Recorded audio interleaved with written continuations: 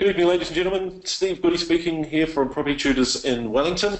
Got a couple of hundred people on the line there. I just wanted to test and make sure that everybody can hear me. So if you can see the webinar software panel on the right-hand side of your screen there, and you could just type in there whether you can hear me or not, and maybe where you are regionally around New Zealand. That's always a perennial favourite. And I can see who's online and who's not, and say good day. So, Auckland, Hamilton, yeah, there's got a pile of people coming through, some good old Wellington stuff in there as well. Excellent. Great everybody online tonight. Yep, looks like we're loud and clear, even in Matter. Fantastic. All right, we're lucky enough tonight to have Matthew Gilligan from Gilligan Rowan Associates, who is New Zealand's preeminent accountant, entities and structures expert, and also property expert, and seems to be the accountant of choice for just about every really serious property investor around the country. We've worked together for many, many years, and we're lucky enough to have Matt on the line tonight with a whole pile of information about what's going on in the Auckland market right now, Auckland Unitary Plan and Development, and we're going to bypass that and step out into all sorts of other interesting avenues if we get a chance as well. So, Matthew, can you come through loud and clear out there? Yes, thanks, Steve. Good evening to you and good evening to the listeners. Thanks for inviting me along this evening. And, that's great. And the software here I've handed over to you, so you should be able to run your own slide from that end at this stage. And look, go for it. Thank you. Hoping that we're going to start to move. So thanks for the introduction. Now, for those of you that don't know me, I'm a chartered accountant and property developer, which is an unusual combination, but between those two activities, I guess my day job is helping people set up their tax and legal structures in the GRA tax team that I run. At GRA, we've got around 90, just over 90 full-time staff, and a mixture of clients who are in business and property. But I guess the common theme is that they enjoy the fact that Gilligan Rowe are not only tax advisors, but we are also investors, and in my case, I develop property to hold it. And that's because it's commercially very good, and it's also tax efficient, which I'll explain further. I've got a couple of books out, and sorry, I'm just having trouble with these slides. I click once and it clicks forwards too. So I've got a couple of books out that you could get on our website there at gra.co.nz/books.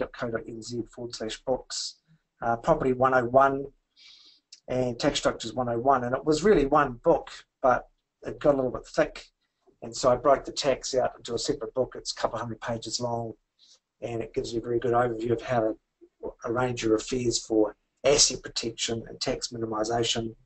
And the property book is all about sort of a strategic view of property and focuses on some of my strategies, and also talks a lot about the property tutors, very clever strategies too, which we partner with them in assisting their clients to deliver.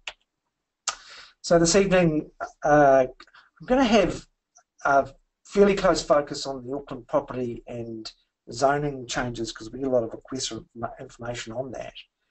Look at some of my developments and sit back also and have a wee look at the general market in terms of what's going on. And Steve, I thought maybe we should start there and have a chat about that together. Are you still there? Yeah, absolutely. Yeah, so what I've seen happening up here is increasing reticence and concern that the market's peaking out. People think that the cash yields up here are very low. The LVR rules have got tighter and tighter. There's been various threats to the foreign buyers in the form of changes to the tax rules and foreign compliance, requiring them to give IRD numbers and so forth. And in more recent times, there's been a withdrawal of finance to them. Foreign buyers are struggling to get finance in New Zealand now from mainstream bankers, which is an Australasian-wide change. So it's really a game of two halves. On the funding side of things, you've got low interest rates and the banks still with an appetite to lend because they've got to make money, but these new rules coming in affecting foreign buyers, the LVR rules at 60% withdrawing capital to investment property people. And of course, on the construction side of things, there's been a more recent withdrawal of finance or reduction of finance available to property developers. Banks are lending less and less for construction finance. So it's kind of confusing because you go out there at the moment, the number of days to sale or number of weeks to sell have really blown out from 3 weeks at the peak of it to over 5 weeks at the moment. This is the feedback I'm getting from agents I'm talking to. But that's still not a hell of a lot, though, isn't it? Yeah, it's still very buoyant, really, but it's still the times are changing. The prices are still high, but there's about an 80% pass-in rate at the auctions I'm attending, with properties not selling at the auction, they're selling after auction, but certainly not at auction. Only about 20% of them are selling under the hammer. So you're getting high prices. You're not getting the auction clearance rates that there were. The number of days to sell are slower. Against this, you've got a reduction of funding to investors, and I guess very low interest rates. So low interest rates is a positive. The rest of it's quite tough on investors. If you look at the big picture, net migration, of course, is still peaking out and at full throttle, and it's a big political thing in the papers and the media and politically in Parliament. Winston Peters leading the drive, saying that we should reduce the amount of immigration, and then on the other side of the fence, you're saying, well, we need these migrants to work because our economy is hot and we need the workers to come in and build the houses and run the economy. So that argument's raging. Next year, I think that will be a massive election topic: housing affordability and the net migration putting pressure on the housing supply, and that putting pressure on affordability. And I think next year, which is sort of that cyclical peak, if you say, well, when does the market peak out traditionally? 87, 97, 2007. I know it's anecdotal, but in past performance, it's not a guarantee of future performance, but certainly you'd have to say that there's a pattern going on there, and on that pattern, the peak should be 2017. And I would put a question mark on that and say, well, has the Reserve Bank manufactured an early peak by bringing in these loan-to-value ratio rules for investors at 60, and there's talk in the wind of hybrid income rules coming in, which will be an absolute showstopper if they bring those in. Your income's got to be 4.5 times interest in the UK, and they're talking about bringing those rules into New Zealand. So if you needed a 40% deposit and your income to be 4.5 times your interest cost as a ratio, that would really withdraw capital to the property market. So it hasn't happened, and there's no reason to say it's definitely going to happen, but there's kind of mixed messages, and I think that's causing people to pause the withdrawal of finance down to the 40% deposit requirements. That's really kicked a lot of my clients in the pants and made it much harder to be a property investor, and that's why auction clearance rates are slowing and things are cooling up here. What are you seeing in Wellington? Well, Wellington's a game of two halves, to be fair. We just started warming up when these LVR restrictions came in, and we saw a lot of Auckland investors coming down to Wellington because you could borrow at 80%, there was yields, and we were half the price of Auckland properties in general. When the LVR restrictions came in, there was a momentary pause, if you like, and then people realised that Wellington is still massively undervalued nationwide, and even with the increase we've had in the last 6 or 7 months, with the market here going absolutely spastic, we're still half the price of the same house in Auckland. But from the property traders that I know of in the Auckland market, what they've seen, I suppose, is this first round of LVR restrictions came in, quite a few months ago, and the market just sort of paused for 2 or 3 months, and then everybody realised that the sky wasn't going to fall, and then they bowled back in again. And I kind of think of it to a degree that that's the pause we're sort of having now at this stage, and that probably just before or just after Christmas, people are going to realise that the Auckland market's still the Auckland market. There's still huge net immigration, and things will rocket back off again, no matter what the yields sit at. To be fair, Yeah, well, there's certainly obviously very tight supply, and the government talk about producing 14,000 houses a year, and that's a historic peak. But those are consents. Are they all getting built? And it's so hard to get a consent. The red tape is just phenomenal, and the unitary plan's still an appeal. So aspects of that are not operating yet, which is frustrating supply. So supply is still severely restricted. Services are coming under more and more pressure, because if you're intensifying the land use in an area, if you've got 10,000 people there and suddenly you're going to have 30,000 people living there over a decade, well, you need bigger pipes, you need more power, more telecommunications and infrastructure. And that takes decades to put it. You've got to find someone to pay for it. You can't put it all over the ratepayers. So Auckland's up against the wall on supply. There's so many things structurally against the supply, not just the red tape of getting a consent and the rezone of the land, but the services to support the new land use. I think that's... Finally, build costs are starting to move as well. It's getting more expensive to actually build this stuff too, It really is, yeah. So look, I think Auckland is pretty bulletproof. It's not going to go down. I don't see it being a housing bubble that's going to crash down. That's one statement I'll make. The reason why I say that is it has such a historic lag in supply versus demand. All the pent-up demand and unsatisfied demand is one thing that it's got going for it. Another is, the Reserve Bank talks about prudential controls, but I actually think it's social engineering that's going on here, because over 2 years ago we brought in the 20% deposits, and since then the market's up about 20%. So you've got all that fat.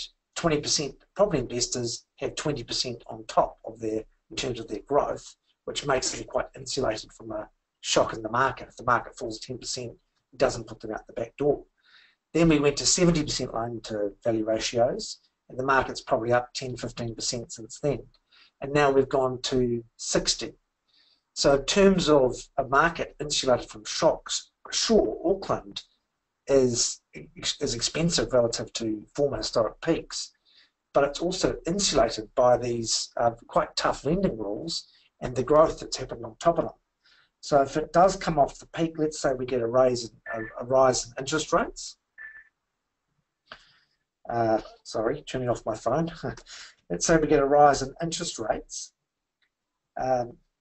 Maybe Deutsche Bank tips over, which is something that's been in the papers, or maybe it's one of the pigs, Portugal, Ireland, Italy, Greece, Spain, in the European community.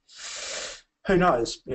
Spain's banked out of France. France is banked out of America. So if you get Spain tipping over, it affects France, which affects America, and suddenly you have a global withdrawal of liquidity from any one of these shock events. It could spike interest rates. We have GFC2. So for that type of event, a spike in interest rates can very quickly cause a lot of insolvency in New Zealand. But in terms of who's most insulated from it, well, you'd have to say Auckland has the strongest demand. It's had tremendous growth in the last 4 years, on top of the quite strong prudential controls that the Reserve Bank put on here ahead of the rest of the country. So all of that, I think, is going to make Auckland quite resilient in the next down cycle. So I think Auckland's in good shape. Rest of the country, Tauranga up 50%, Hamilton's up about 40%, Wellington's up about 34% when I last looked. So they're cycling behind Auckland, and the regions are all cycling behind Auckland. Auckland traditionally booms first. The Auckland boom ripples out into the regions just through affordability, a lack of supply. So it's too expensive here. People sell the Auckland mansion, move to a smaller town where things are cheaper, pay off their debt, live debt-free and so forth. They downshift. And that downshift process and lack of affordability in Auckland causing ripple effect is in full thrust at the moment. But the unusual thing for the cycle, the property cycle, is the reduction of funding for property investors. That is quite unusual and quite disruptive. But for reasons discussed, I think Auckland is quite resilient, just because Aucklanders have so much equity because of the rules put on them by the Reserve Bank plus the growth. Interesting you say, Steve, that Wellington's half the price of Auckland. I shared your view earlier in the year and hired a full-time property investor and put him in Wellington, buying property in Wellington, because you're dead right, the yield down there is incredible. You go up the hunt, and so you're getting amazing cash yields. And then out came, and it was 80% LVRs down there, 60 in Auckland. So I thought, oh well, I'll start to deploy some capital down there, put a finder down there, and started buying. And he's a clever guy. He's one of your students. You've taught him very well. So he's buying the houses with good cash flow down there. And then out come the LVR rules at 60%, and across the whole country. And I look at Wellington suddenly, and it's lost its shine to me, because it just requires twice as much capital to do what I was doing. So if I'm a litmus test for the community of investors, then I've lost my appetite. And you can see that slowdown of out-of-towners investing in Wellington reflected through my attitude towards it. Yep, to a degree. I mean, you tell me what's more likely to happen. Auckland doubles in value in the next 5 years, or Wellington does? Oh yeah, 100%. I mean, it's your turn. You win this time. Steve and I often debate, and for the last 3 years I've been giving him a hard time saying it's Auckland's turn. Look at Wellington's historic capital growth rates. Auckland's going to get it, and we did get it. But fair point. You're behind in the cycle, and you're getting your catch up now. So good place to put money. Good prospect, good chance of growth there. And while you're waiting for the growth, if you buy in areas that traditionally have yield, you can get really good cash flow down there. Should we have a look at some of these property and zoning changes? Sure. Hoping that my slides work. So often I rabbit on about zoning changes and things, and people say, why are you talking about this? So I thought rather than talk about zoning changes, I'd show an example of a subdivision that I'm doing and how I make money out of it, and then we'll talk about zoning changes so you can see the context. So this is a property in Bruceburg Way, which is out in Gilligan. It's a relatively average suburb in Auckland, in West Auckland. You can see it's an 1,150 metre rear site, fairly unremarkable site. Very interesting thing that I've found, having compared the Auckland market to the Wellington market, Steve, is that people talk about there being no land in Auckland. But actually, look at the size of all these sections. They're all quite large sections, well over 600 metres, and that's an 1,100 metre block, and there's lots of them in that area.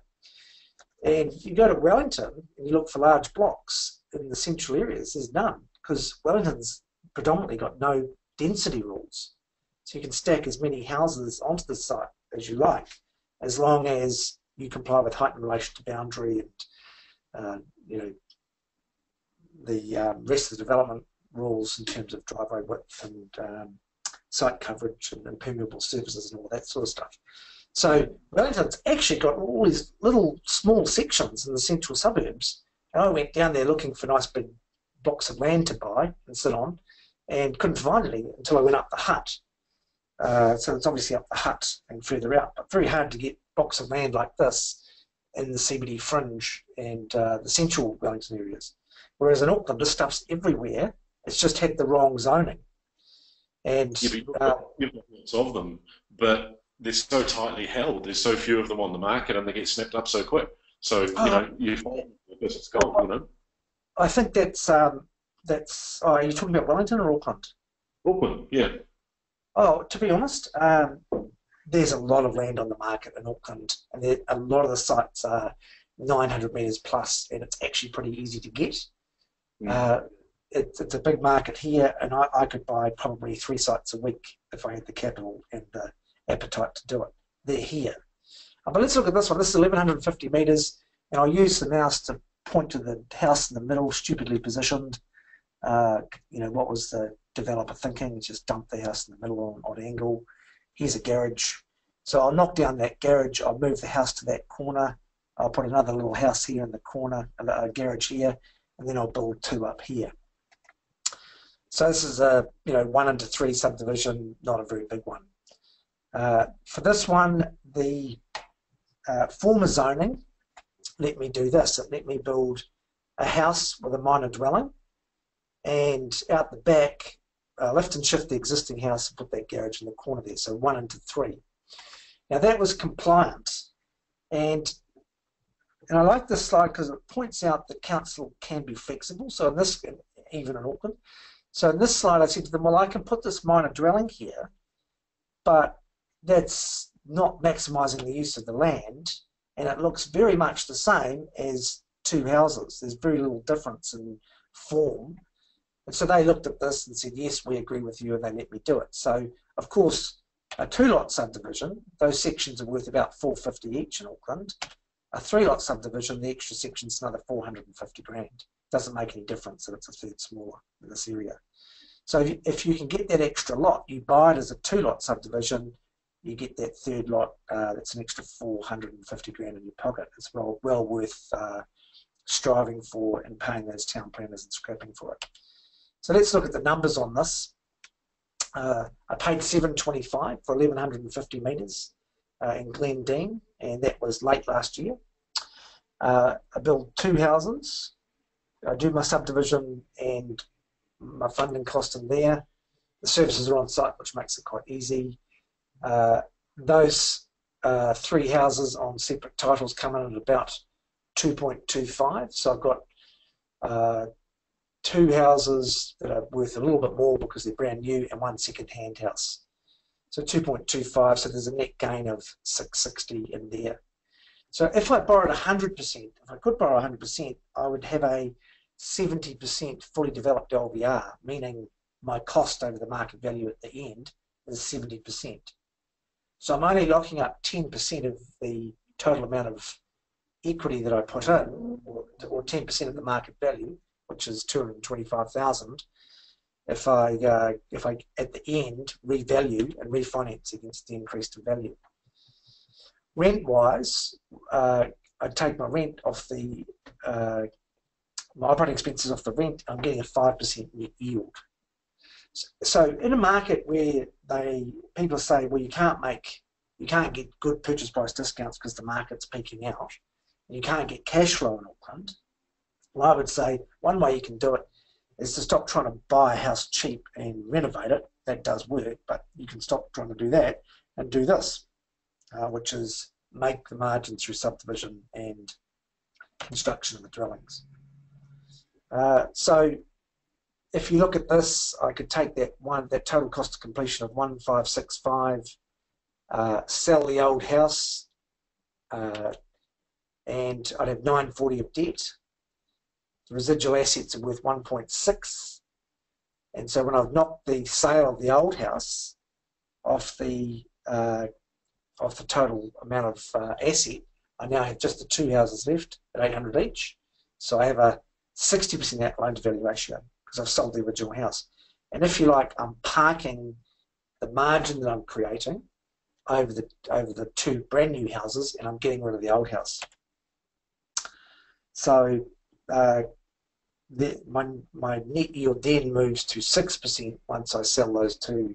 Once I rent those 2 new houses out, take off 12 grand for operating expenses, I'm getting a 6% net yield. So, Steve, I'm using subdivision to hold, to build my portfolio because I'm getting nice new houses and I'm producing quite good cash flow relative to what you get on average in Auckland.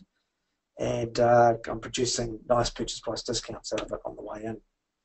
So you're not subdividing and cutting those sections off and selling sections. You're actually going to build the houses and keep them? Oh yeah, no, there they are there. So I've built all 3. I've subdivided, built, and I sold the original house, and I've kept the 2 new houses. Now somebody, of course, is saying, what about tax? What about GST, Matthew? And I'm going to come to that. We'll talk about the tax and GST later in the presentation. But there's a development exemption where if you develop a house to hold it, you don't have to pay tax. It's tax exempt, and it's also exempt GST. So I'll talk more about that shortly. So we talked about this a few minutes ago, supply versus demand in Auckland, and I've got a nice graph here showing the rolling quarterly average of household formation, which is the blue part of the graph, which is the population growth for the quarter divided by 3, because there's an average of 3 people per household. So every 3 people that move into Auckland, it forms another household, and that's the blue graph, against the issuance of building consents, which is the red graph. So if you look at the number of houses required to meet the population growth at 3 people per house, the blue, versus the issuance of building consents, you can see we just haven't been keeping up, and that's pent-up demand. All of that blue that's in excess of the red is hungry for a house, and the wealthier ones pay more and push the less wealthy ones out of Auckland, and there's your ripple effect and affordability rippling out of Auckland into the regions. But of course that blue graph makes Auckland quite resilient in a down market at excess demand above the red line, because when the country crashes from a shock event like a spike in interest rates, Auckland has that phenomenal demand and tight supply, and it makes it quite resilient. It certainly did make it quite resilient in the last down cycle. Another thing I like to see, Steve, in a market, if I'm going to put money into it and borrow lots of money and invest in it, is good employment fundamentals. And employment fundamentals to me are not just a high average income, but it's about the diversity of employment. And so if you go to an area like, let's just say any small town in New Zealand that has, say, a meatworks or forestry or farming as its backdrop for employment, those small towns, if the employer falls on hard times, they're 1-horse towns or maybe 2-horse towns. If those horses start to wane because commodities are not pricing well, or there's something wrong in that industry, then of course everyone loses employment. They lose employment, they can't pay their rents, or they can't pay their mortgages, and more likely they leave that town and move to a place like Auckland where they can get a job. So hard recessionary times can lead to small towns drifting to large cities to get a job, which increases Auckland's resilience because you're getting that drift into Auckland to get a job. And that's because of Auckland's diversity of employment.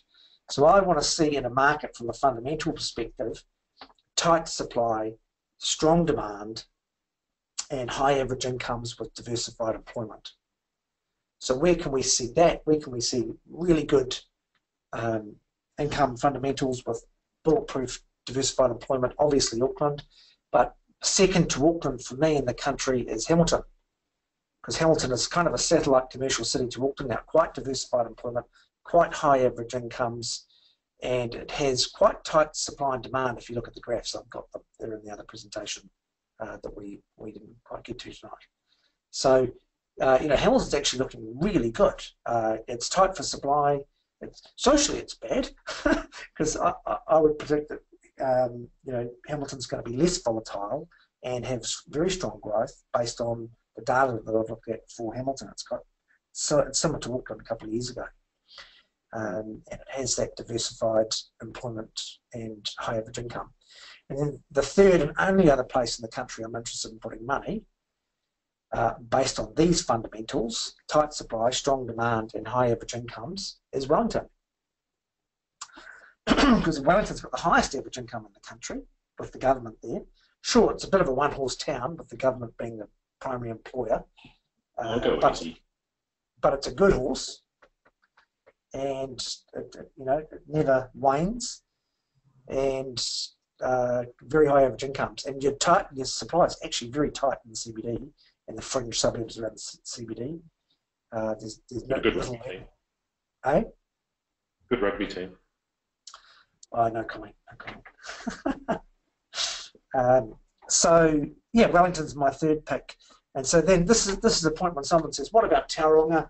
Tauranga is getting pile of Aucklanders moving down there.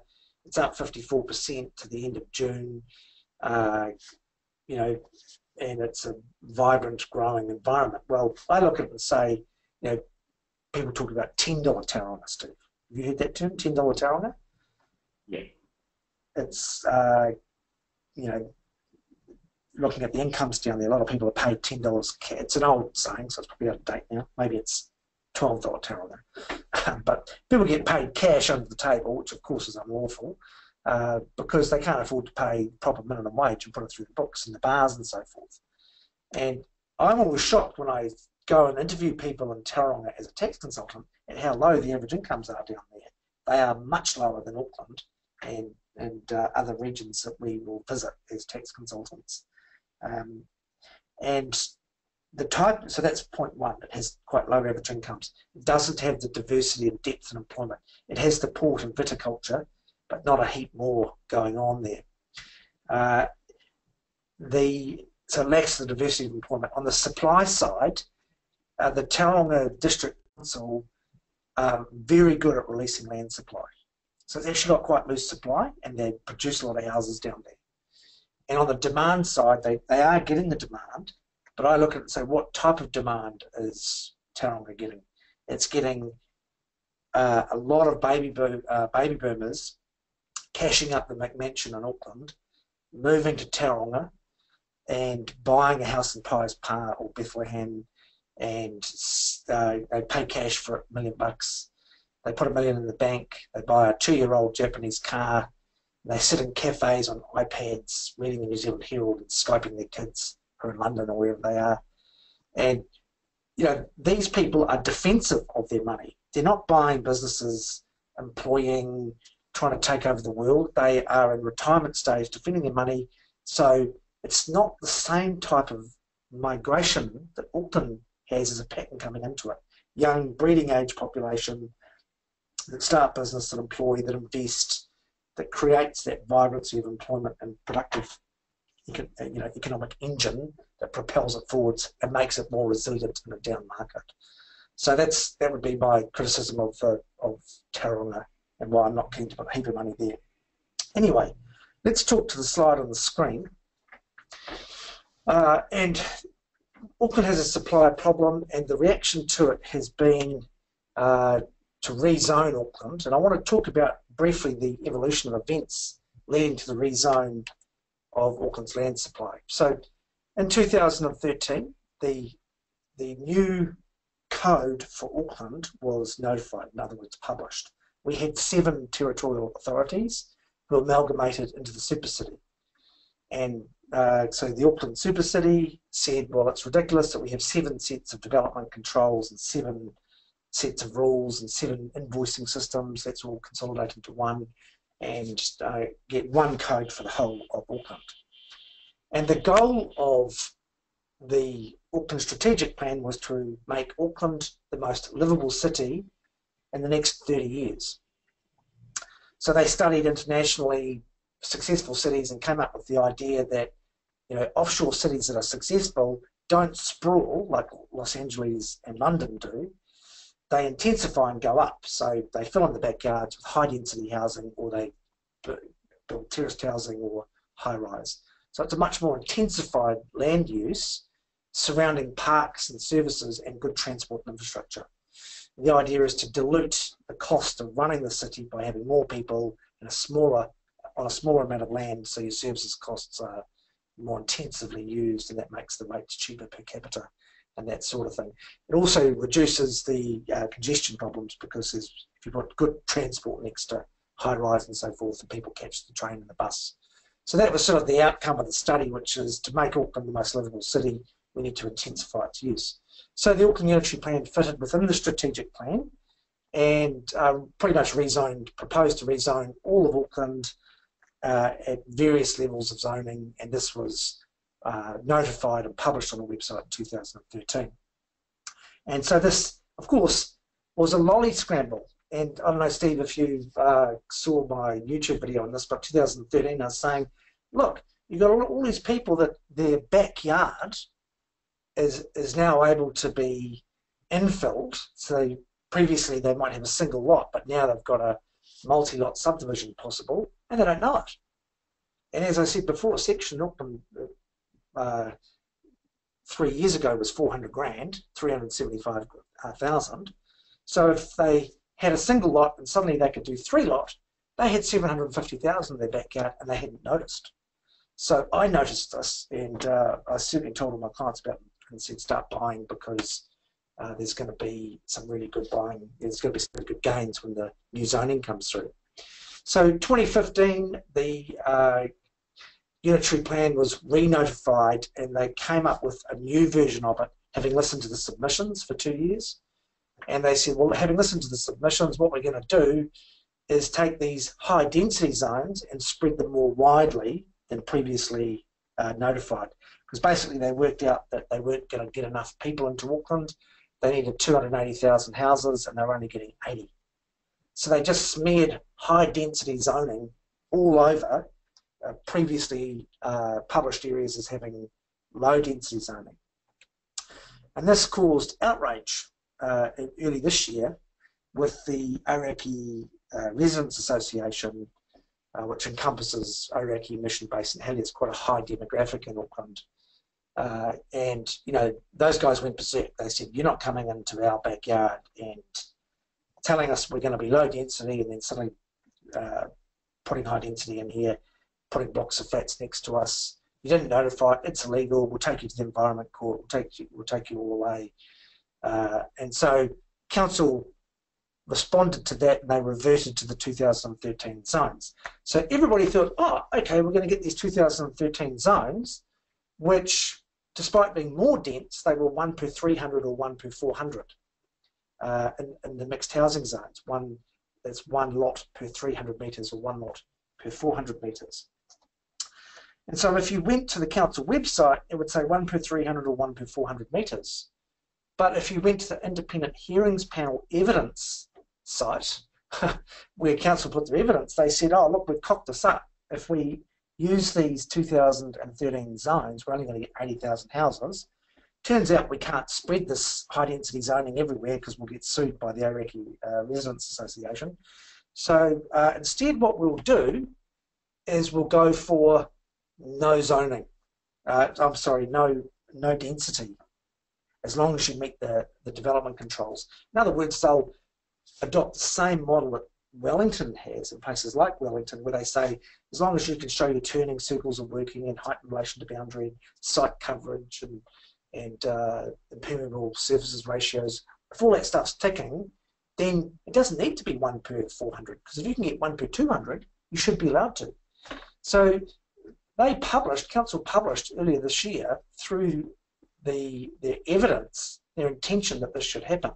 So anyway, I got wind of this, I read it, and my town planner, who's particularly good, brought it to my attention. So that was just a lolly scramble for anybody that saw that, because you could go to someone that was thinking either their house is not subdivisible or moving to Tauranga, and you're getting free land, or you go to somebody that would think it was 1 per 300 or 1 per 400, because that's what the council website said, but you could actually get, you know, much higher density. So there's been free land in Auckland over the last couple of years. And anybody that came to one of my workshops knew that, because I've been rabbiting on about it and sticking it on YouTube. Anyway, here we are in 2016, and the Auckland Unitary Plan is now operating with some minor exceptions. And so what's happened is the new notified rules are in, the hearings panel has reported, council has adopted their recommendations with some minor exceptions, and there's a little bit of appeal going on. There's 106 appeals, but it's only over a half dozen quite minor things. So Steve, this is the latest thing that's going on in Auckland. The New Zealand Herald and the reporters are saying, oh, the unitary plan's not operating because it's subject to appeal. But that information is actually quite misleading and incorrect.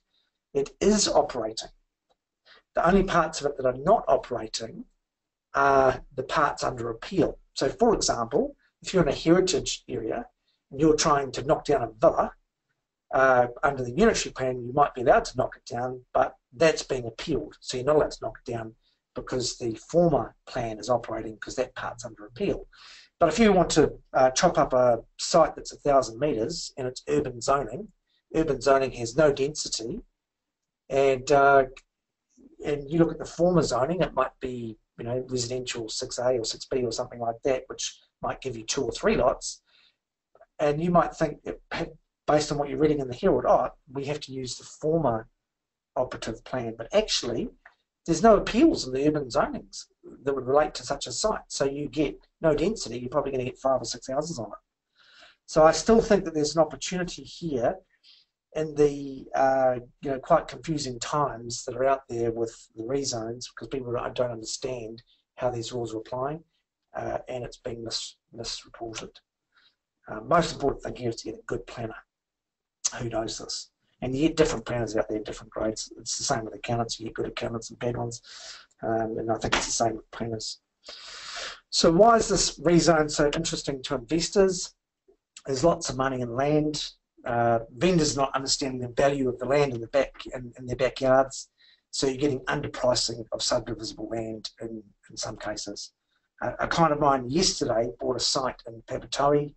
The vendor sold it as a 3-lot, and it had a resource consent for 3.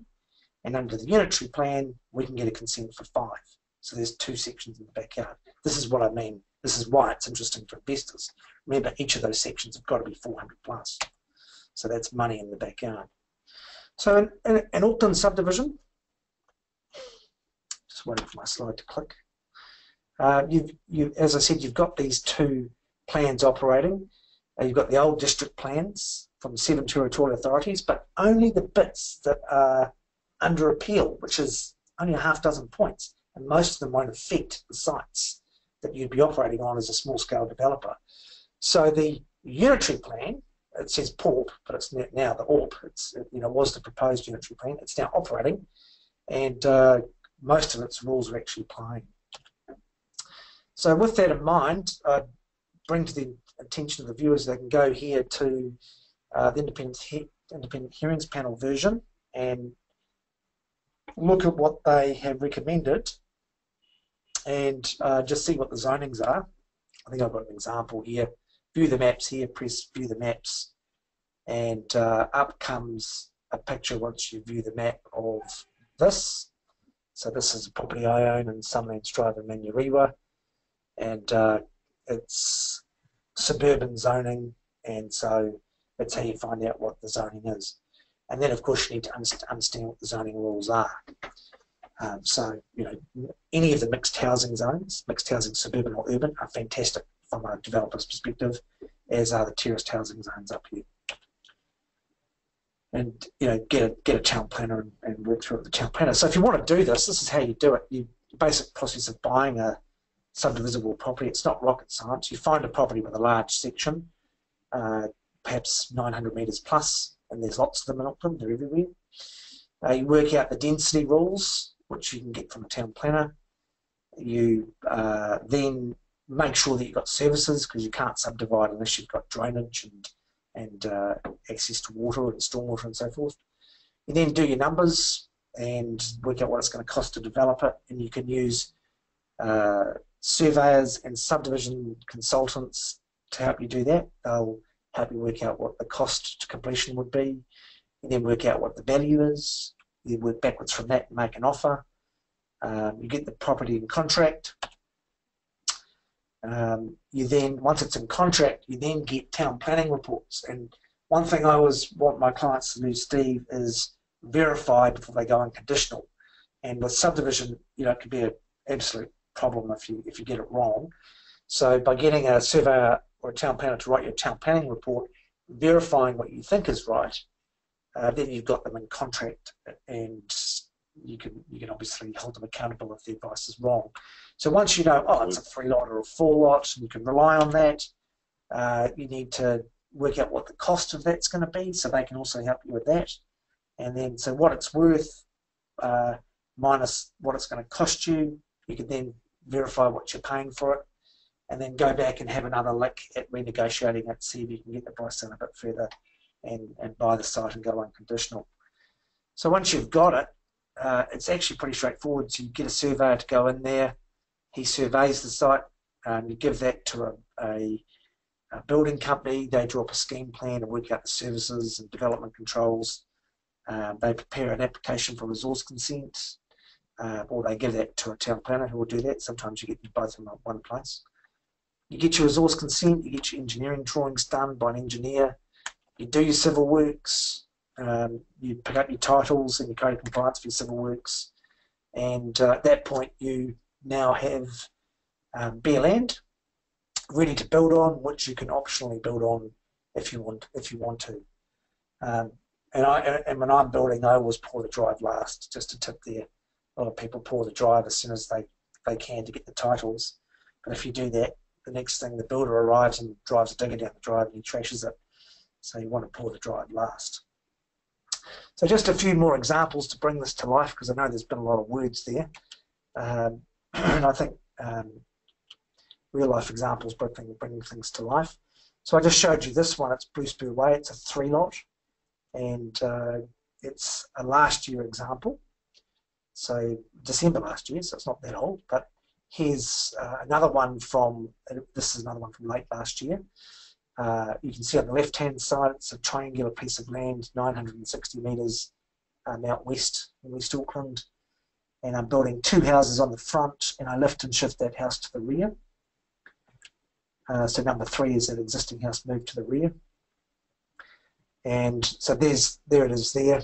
Lot 1, 2 and 3 drops into 3 sites, 961 metres.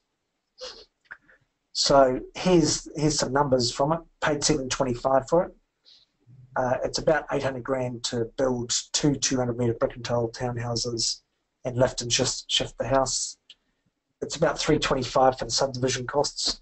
Just the water care and Auckland development contribution will be $37 each for each additional lot.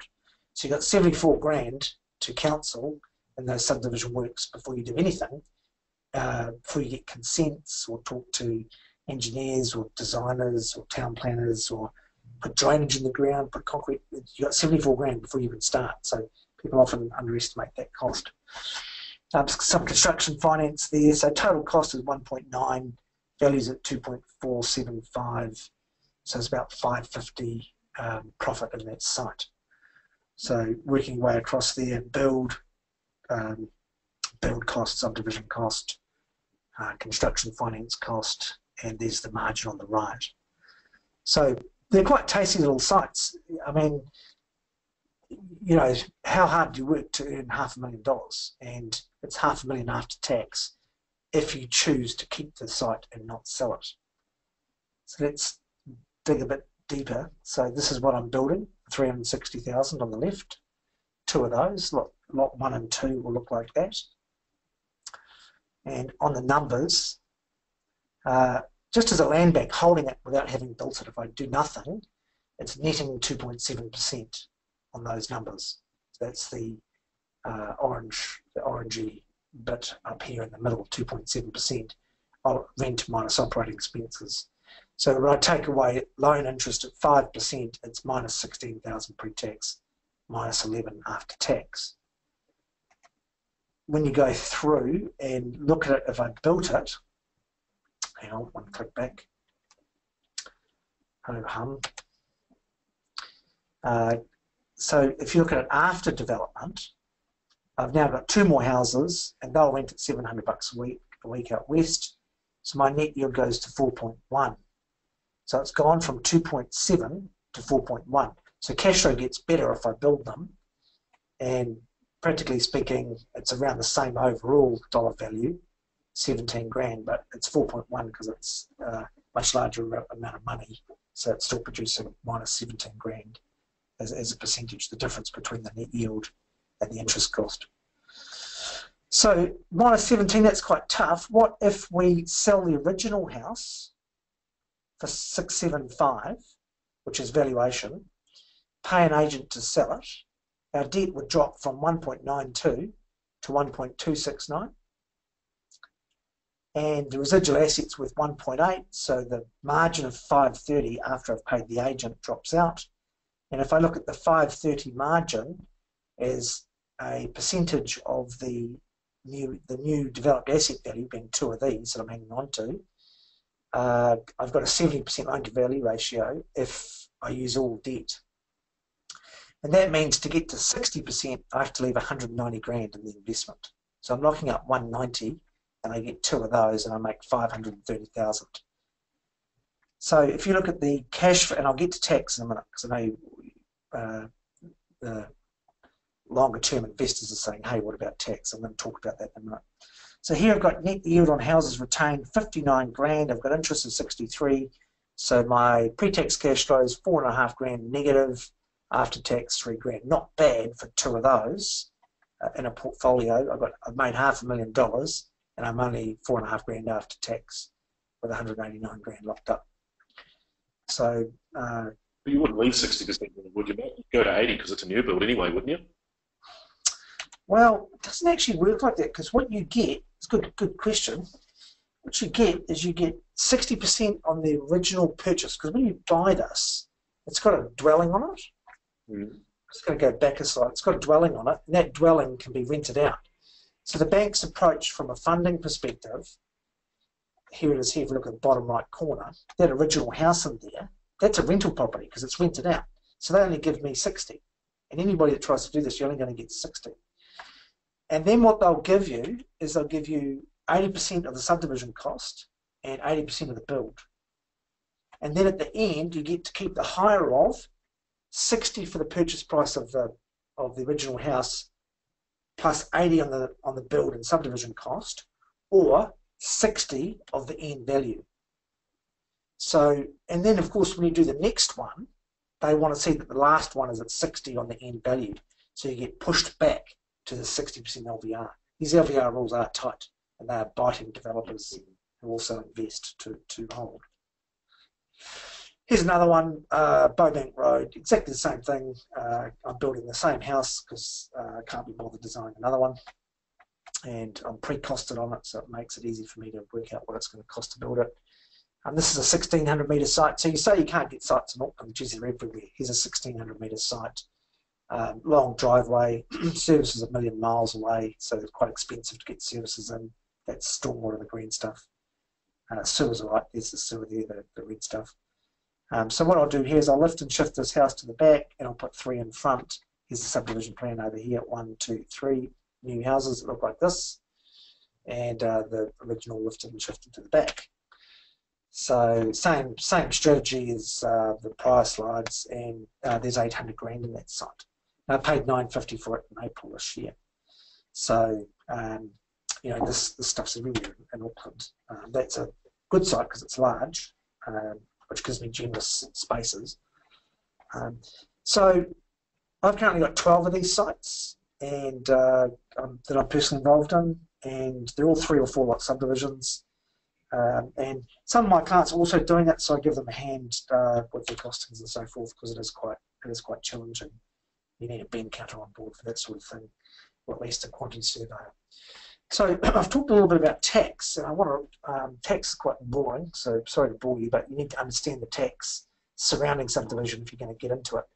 So when you subdivide to hold, when you subdivide a property that you've acquired within 10 years of acquiring it, so you subdivide before 10 years of ownership, if you sell, you're automatically taxable. Okay, so when you sell, you're automatically taxable if you subdivide and sell within 10 years. Now, subdivision for rental investment or long-term investment is specifically tax exempt under CB23. Okay, so you get taxed under CB12 of the Income Tax Act, and you get exempted if you subdivide for long-term rental investment. So subdivide to build to hold, no tax. Brilliant.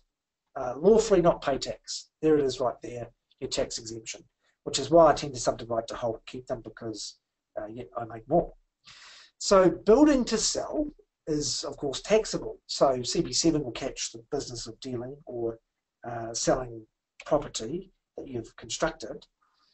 But if you build to hold, you're not caught by CB7 because you're not in the business of selling. So build to hold, not taxable. Subdivide to hold, not taxable. Good way to amass wealth by being a developer and not having to pay tax. Just don't sell it. Now GST. you are exempt on the long-term holds. And there's a case called Newlands in the IRD. And this was a bare land subdivision 1 into 4. I'm sorry, that should say Newmans, not Newlands, Newmans, N-E-W-M-A-N-S, typo there.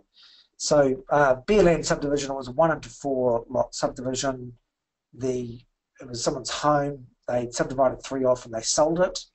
And the court held that that was not subject to GST because it didn't meet the requirements to become subject to GST. So pretty much that case is held up as a statement to say, well, if you're just going to do one of these and you're going to subdivide less than 5, i.e. 1 into 4, then you won't constitute a taxable activity for GST and cause GST to become payable. So if you have larger sites, then you start selling and you end up having GST as an issue, and you might have to have a pro rata GST payment on the number of sections you sell and so forth. So at this point, Steve, you're probably going to pick me up and say, hang on, Matthew, you do a 1 into 3 or 1 into 4 and you sell the original house. Should you have to pay tax on that? And that's a good point. And what I'd say to that is you do have to pay tax. It is a taxable disposal, but when you look at the cost of that original house, it's the bulk of your original purchase price.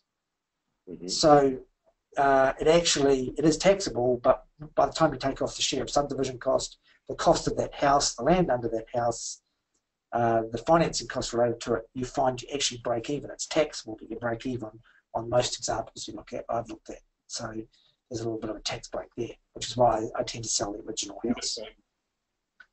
So you're going to claim GST on the original house and then pay GST back on the sale of the original house, but not claim or pay GST on the 2 new builds. Is that right? I lost you there. You're not claiming any GST. No GST is claimed, and no GST is paid. It's exempt GST if you're 4 or less. Yep. Okay. Sure. And there's no income tax on the ones you hold, and on the one you sell, it is taxable. But because the cost of it is loaded up with the original house purchase, you tend to make no money on it.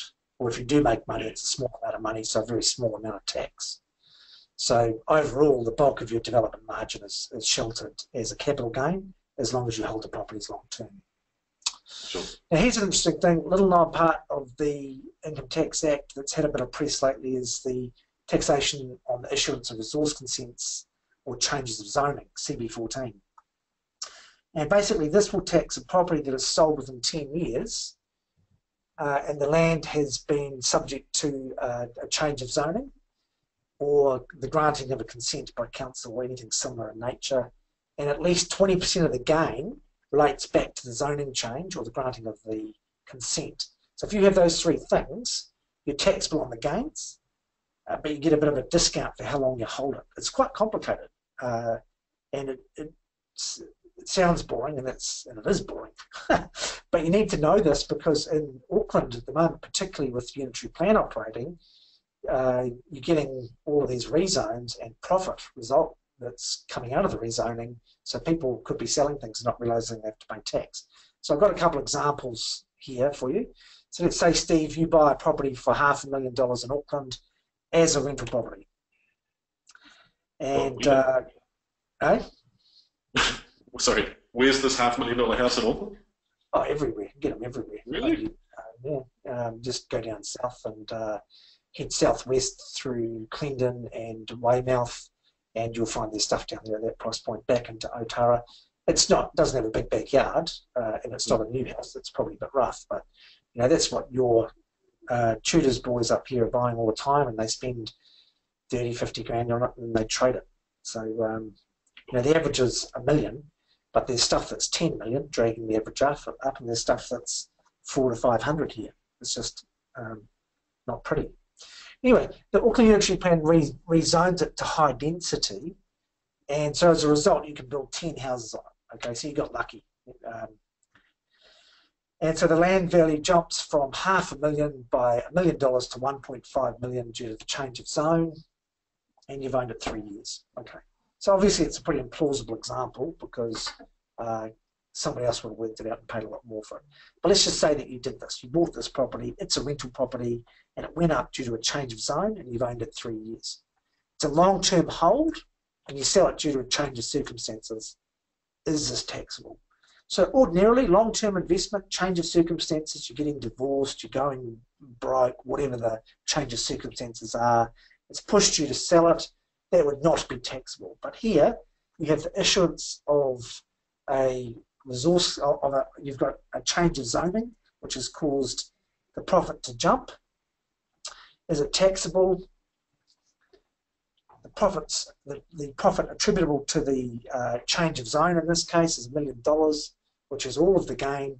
You've owned it 3 years, so the taxable profit is $1 million minus 10% times 3 years, because you get a reduction of 10% for each year that you own it. So you've got $700,000 of taxable profit less disposal costs. So that will surprise a lot of people, because they're thinking it's long-term properties, long-term investments are not taxable. You're not a developer, you're not a dealer. You're just selling a property you change your mind on. But if the value's jumped because of the rezone, that could affect you. So another example, Steve, you buy a property in Auckland as a home. Same property, but this time you own it in a trust. And you get a rezone, suddenly you can put 10 properties on it, and the land value jumps by $1 million, same sorts of facts. You've owned it 3 years, and you sell it to a developer. Okay, so that's why you get the step up in value, because the developer swoops in and buys it. Is this taxable? So this is slightly different. This is the sale of a family home, which has a specific tax exemption available to it. And it's been rezoned and you're selling to a developer. So let's look at the answer. So here, the CV18 home exemption applies to individuals. And notice that you own the home in a trust. So you can't claim that home exemption against the resource consent rezone. The second thing is, to get the home exemption, you've got to sell it to another person acquiring it as a home for residential purposes.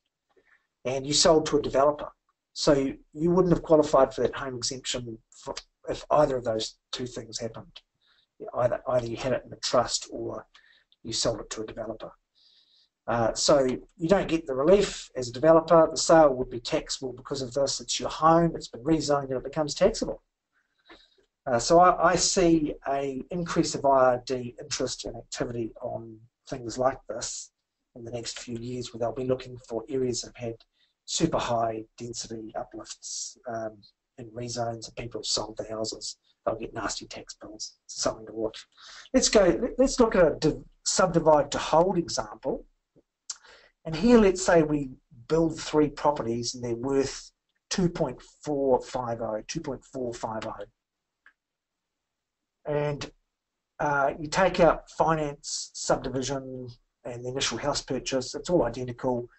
If you're selling or you're holding, you get the same gross profit or development margin. But if you're selling, you pay 3% to the agent, 65 grand in GST and income tax of 142. So you end up with 289. And if you're holding, you get the whole 570. And then you take out the capital gain. Let's say, you add in the capital gain on the holding. Let's say 8% for 10 years in Auckland, straight line, that's 450. And of course, if you had sold it, you'd have 289,000. So let's invest that 5% straight line for 10 years so that we're getting a return on that money. And so you end up with $1 million versus 433,000, which is close to 2.4 times better off if you're holding. So that's one of my commercial observations in making a decision whether you're going to sell develop to sell, develop to hold. You firstly have a better tax profile, and you don't pay real estate agents if you hold it all. And secondly, you get the great capital gain if you choose the right areas on the stuff that you hold. So I think that's quite a powerful slide and quite a powerful concept for investors to get their heads around. Your comment, Steve. Well, you put a compelling argument there, and I'm actually just going through the numbers on something very similar for myself at the moment, and looking at ability to re-borrow versus cash flow of keeping the property versus a straight sale and possibly being inflicted with unreasonable amounts of tax, and it's something that I bring to myself as well, actually. But yeah.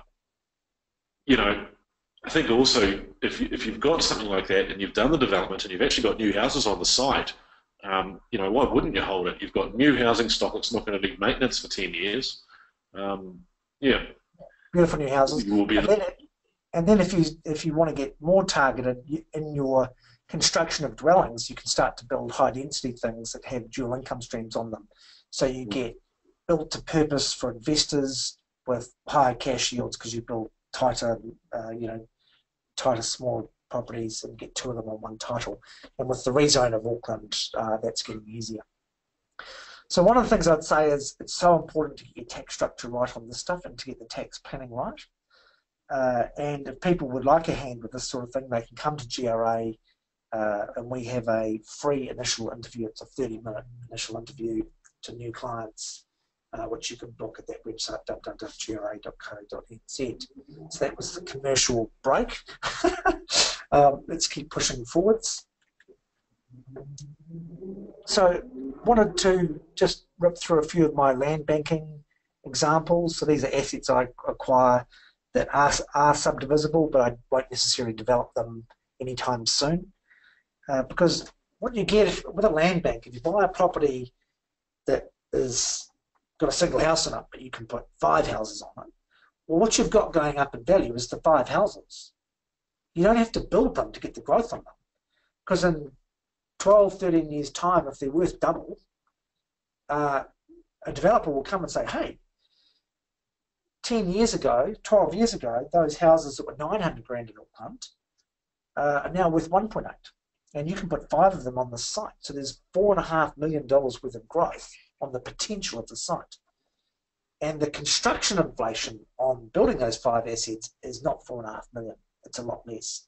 The assets going up by Auckland capital growth rates, or wherever it is you're doing this, but the construction inflation is going up at about 3%.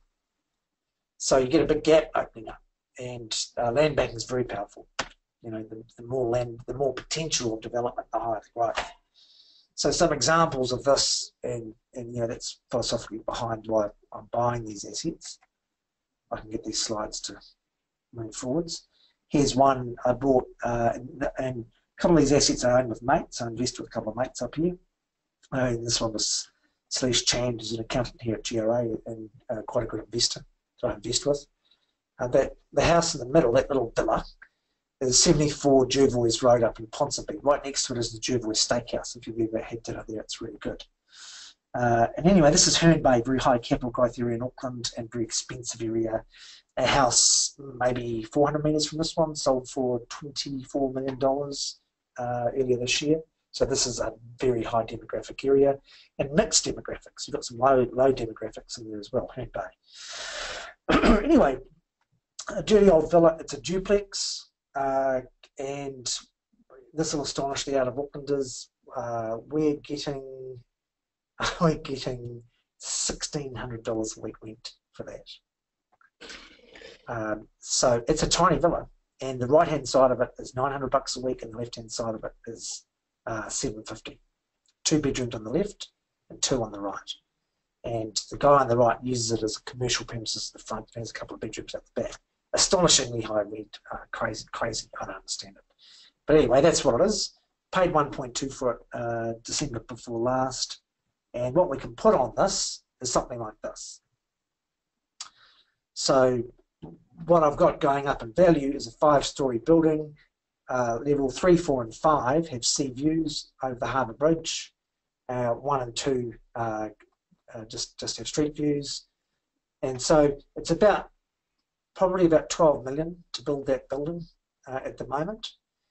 And the end value, if I was to add up the value of the stock inside that, is about 16 at the moment. So there's a margin in it with the unitary plan now operating. But if it's 16 end value and in 12 years' time it's doubled, then it's 32. There's $16 million worth of growth. And the 12 million cost of completion in 13 years' time might be 18 million, so costs go up 8 and the asset value goes up by 16. So you get an extra 8 million implied in the asset value from the underlying land use. So that's an example of a land bank. That's why I own that asset. Another example is this horrible commercial dwelling in Glen Eden, opposite the Glen Eden supermarket. Boot IT Fitness. We bought that 3 years ago for 400 grand. See the train here? It's right on the train tracks. And this year we bought this car yard here. So that's about 1,600 metres, and we can go 20 stories and put quite a large building on that site. So we own from the red boundary right down to this building down the centre here. That's all ours. So we can put a great big colossal building on that, and that's Balkan locations. This is commercial downstairs, parking, residential. It's a 6-story building. We can do 20. You know, it's a high density mixed-use business site, so it's got very good zoning. So it's only cost us 1.4 over 3 years. It's got about a 7% net yield, so it's cash positive. And we have this massive building that's going up in value over the next 10, 20 years. So I don't necessarily intend to build it, but one day a developer will come along and say, hey, you've owned this building 15 years, Matthew. We see we can build this really expensive building on it.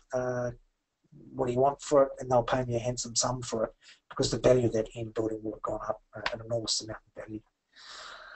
There's another one at Great North Road, same story. That's the rear house, that's the front house. Paid 1.35, spent 100 grand, subdivided, revalued at 2.25 yesterday. I think that's conservative. So it's, you know, on paper 800 grand old in it, but I think it would be more like $1 million. And it's all boarding house rented by the room, so it's actually producing enormous cash flow, positive cash flow. So it's a nice one. Another thing that I'm into, Steve, is relocatables, and I was looking to do this in Wellington. Haven't managed to find a site yet, but you can see on the left it's 3-lot site by the time we subdivide it, and we have bought 3 relocatables, sort of 20, 30 grand each, and we relocate them onto the house site, and by the time they're on there, they're about 300. Then there's some subdivision and funding. They value in Mangere East, where that one is, at about 1.9. So there is, just trying to get my screen to click, there's about 580,000 on that site, and the cash rate 4.9% is very good. So, you know, another excellent subdivision development thing to do is relocatable properties, where you're doing a subdivision, but instead of building new houses, you're building second-hand houses. So I tend to use relocatables in areas with lower demographics, because I don't want to over-capitalise.